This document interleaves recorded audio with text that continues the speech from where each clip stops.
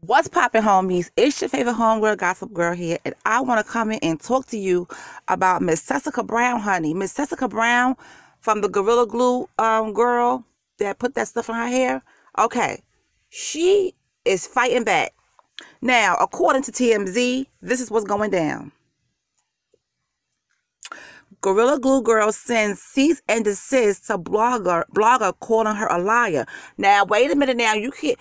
There's a lot of bloggers out there who's talking about this situation and saying that she wasn't telling the truth. It's just not one blogger. Okay, you can't go after one. I mean, everybody was talking about this, not just one. So that's kind of unfair. But let me go ahead and continue. A popular blogger has been calling Tessica Brown, aka Gorilla Glue Girl, a bold-faced liar who made the whole saga up and scammed the world.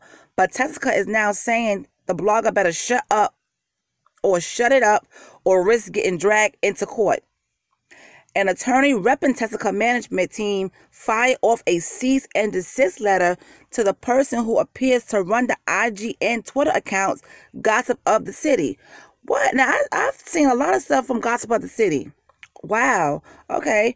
Telling them to stop spreading the claim that Tessica Brown hustled everybody into thinking she sprayed Gorilla Glue into her hair. Oh, this is not going to be cute. Let's continue.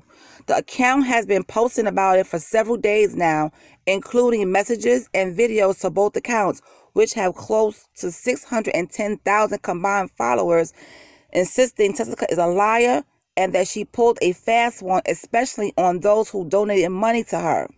The account even reposted a 15-minute video from another woman who claimed to have sprayed Gorilla Glue in her own hair, trying to debunk Tessica's account.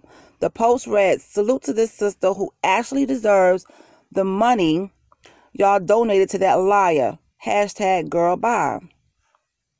Now, I've seen the video. I think I'm not, what's her name?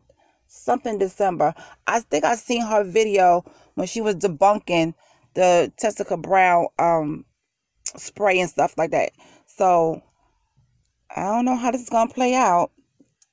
To that, Tessica's lawyer said her predicament was neither contrived nor a joke, and to suggest otherwise is wrong. Her attorney, Jeffrey Klein, says Gossip of the City is defaming Tessica and warns the account's operator that they're on thin ice. It's clear that a lawsuit could be filed if the account keeps it up. We're told this letter was sent last Friday, yet most of the posts still seem to be live as of now. So what do you want them to do? Take down their stuff? That's not fair. Do you know how many... Listen, a lot of bloggers talk about different things, okay? And just because somebody has an opinion that doesn't agree with yours does not mean that they defaming. I don't see how she's defaming her. There's so many people out there who think that she pulled a fast one. A lot of people. So what you gonna do? Send cease and desist letters to everyone that thinks that she pulled a fast one? There's a lot of bloggers out there who feel like she pulled a fast one. There's people who not bloggers who feel like she pulled a fast one. Okay? So what are you going to do? Oh, so Gossip of the City even acknowledged the cease and desist in a separate post, calling it fake. We've been assured by Tessica's team, though, that it's very much real and they mean business. So now she has a team. Tessica Brown now has a team and she has lawyers because she put the glue in her hair. Somebody help me understand this, please. Yeah, something telling us she's telling the truth. Hard to believe anybody will go through that just for this gag. Let me tell you something. People go through a lot of different things for gags, okay? There's a lot of people out there who would do things just to get an attention. Now, whether she knew or she didn't know, Gorilla Glue spray, okay, is for crafts, wood, fabrics. All that other stuff is not to be put on your skin, is not to be put on your hair. You cannot, they have warning labels for a reason. You cannot put that stuff on any parts of your body. And Gorilla Glue spray is powerful, so if it gets stuck on your hand, you got to fight to get the mess off.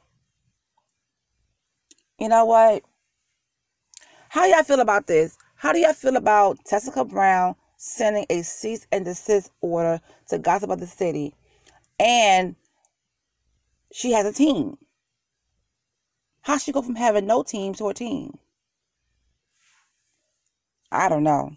I don't know. But like I said before, so many people were saying, so many people were saying that, she, that this wasn't, she did this for fame.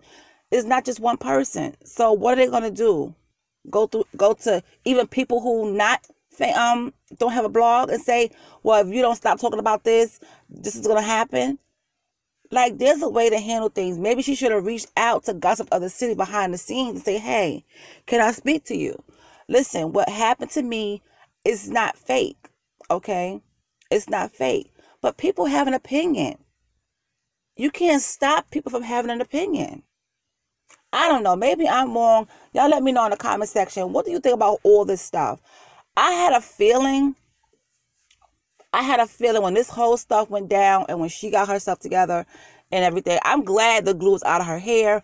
I'm happy that she can go on with her life. But I had a feeling that this part of it was going to come. I didn't know who it was going to go to, but I had a feeling that if something wasn't said that wasn't in her favor, or to debunk the fact that she had Gorilla Glue in her hair, I had a feeling this was going to happen.